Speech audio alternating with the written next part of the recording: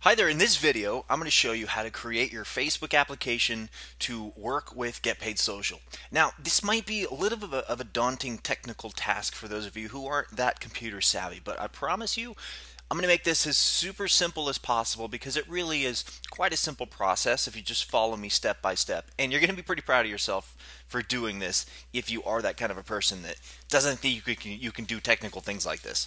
So let's get started. All you're going to do is you head over to developers.facebook.com, and you can even just shortcut to developers.facebook.com/apps, as that's where we need to go. Now, if you've never created a Facebook app before, again, it's a super simple process, and your screen might look a little bit different than mine does. So if that's the case, then you're going to have to create your developer account, and you just simply follow the instructions for doing so. It might ask you to verify your identity in different ways, but you need to create your developer account. Once you've done that, you'll see a screen that looks like this, that you've never created any apps, and so all you're going to do is click this Create a New App button. And from here, the display name that I recommend you use is your name. So, for example, I would be Jeff Long Sharing App, or you could use your first name, Jeff Sharing App, if that's available, or your first name, right? So namespace is going to be the exact same thing, Jeff Long Sharing App. And the category, I usually choose business, and that's what I recommend you do as well. Click Create App ID, and it's telling me it's already used by some other app. So, oh yeah, I already created a test app. So we're going to do Jeff Sharing App GPS, whatever. And we're going to create our app ID. So now it's going to ask you to verify that you're human. So let's go through and select all the photos that are flowers. All right, perfect. Now your app has been created, and I wish we were done at this point, but we're getting close. So now what we need to do is just set some settings so that your app can work with Get Paid Social. So head on over to your settings tab here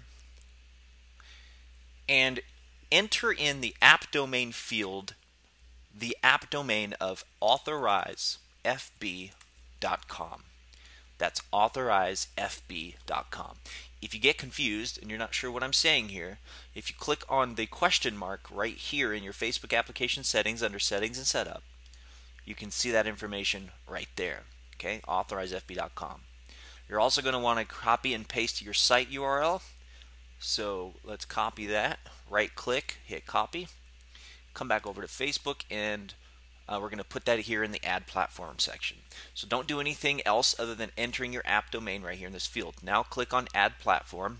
And what I mean by don't do anything else is don't click the Save Changes button. Otherwise you're going to get an error. Okay? So click on Add Platform, click on Website, and then paste in that URL that you just copied from Facebook. Simple as that. Now you're safe to click on Save Changes. The next thing is enter your Facebook email address and click Save Changes again. Okay, great, you're doing awesome. Let's head over to Status and Review. We're almost done. And you're going to click this little toggle button here to turn your app live. Click on the toggle button and then click on Confirm. Everything else on this page, completely ignore. Don't ever click Start a Submission. You don't have to do any of that. You are the owner of this app, and you are automatically approved with the permissions that you need. This is if you are going to invite others to be part of your app, and they would need to approve these different kind of permissions. So you don't have to worry about any of this, and ignore it. The last important thing is come on over to App Details. You can ignore all of this, but the most important thing and required, otherwise you're going to get a notice from Facebook, is enter your privacy policy URL. Your privacy policy URL is authorizefb.com lowercase privacy.html, just like you see here. That's it. Don't need to worry about any of this other stuff. You're welcome to put anything else in here that you would like, but you don't have to. You're done at this point setting up your app on Facebook. So now what we want to do is copy and paste our app ID and our app secret. So we're going to click on the show button here so that we can see the app secret, and it might ask you to enter your Facebook password to see it.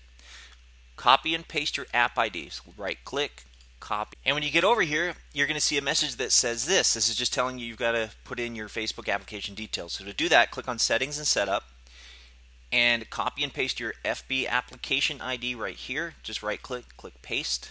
There you go. Head back over to Facebook, grab your app secret, copy that, right click, click copy, and right click and paste. Excellent. So once you've done that, click on Save All Profile Settings, and we're going to save your application ID and your secret. Great. So if that's saved properly, you should go over here to Settings and Setup, and you should see a new button here. And yep, you guessed it. Click the big blue button. It'll take you over to Facebook. It's going to ask you to authorize some permissions that is required in order for the app to work.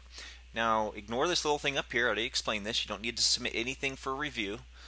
That's, again, if you're going to invite people to become part of your app, which you're not. You're the only person that's going to be using this app.